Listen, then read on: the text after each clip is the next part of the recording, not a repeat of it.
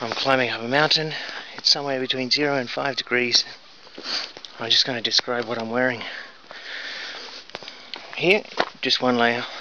Gloves, 2 pairs of socks, and cotton leggings under my polyester leggings, and a pair of shorts.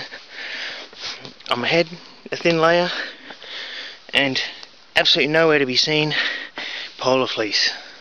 Polar fleece traps moisture and means that I'll get wet, cold and uncomfortable. With this amount of clothing, I can regulate the heat output and I can regulate my heat input by controlling how fast I walk.